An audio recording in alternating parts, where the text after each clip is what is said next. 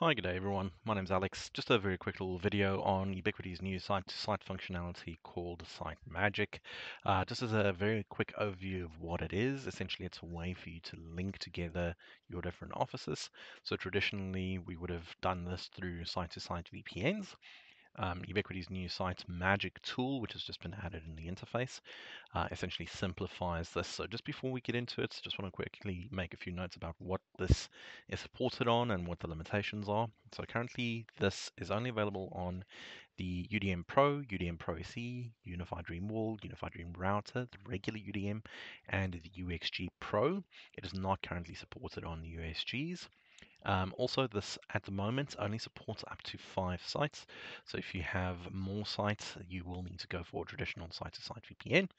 Um, and then lastly, in terms of IPv6 support and administrators, so currently IPv6 is not supported for this, and unfortunately it's not possible to add any additional administrators for this functionality right now. With that said, I just want to quickly show you guys how easy it is to actually set this up. So we're going to go to Site Magic. You'll see this in your interface. We can give this a very quick name. So what I'm trying to do is I'm linking together Leaders SA Office with Leaders WA Office. One of these sites must have a public IP address in order to proceed. And I can literally just give this a name. So I'm going to go Site Link. And what I'm going to do is just select these two networks or these two devices. And now, once that's done, I can very easily see which networks are available within these devices. So this is actually pretty cool because a lot of the times you're left wondering which subnets are on which devices, and you essentially don't want to have overlap between the two of them.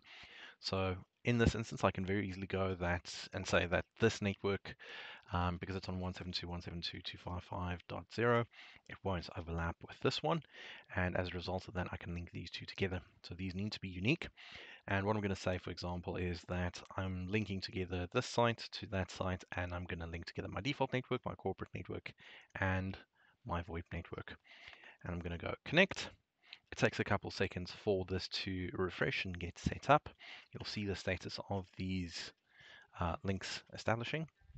Currently, there is no monitoring capabilities around this, and it looks like there's no features added in the interface for alerting on the site status yet, although I suspect this will come along shortly. So right now, I'm connected to the same, essentially, I've connected the two sites together, and I can test this by pinging devices in the different networks. So I'm currently on the SA Leader Office, and I'm going to reach across the network and go to a device which is in my default gateway on the WA office. I can do a quick ping test here. I'm going to go ping 10.0.0.1, which is the primary gateway for that office, and I can see that I can reach that site. I can take this a step further and also reach a specific device on that network as well. So if, for example, I wanted to connect to a NAS or something like that and just make sure that I can actually reach it, I can take this a step further and go ping 10.0. Let's say, for example, it's in the 10 range. So it's my corporate network, 10 dot, and I'll say my NAS is on dot 15, and I can go ahead and ping that. So essentially, I've got my SA office linked to my WA office. I can also test this to see whether networks that aren't linked will actually be reachable, and it shouldn't be reachable.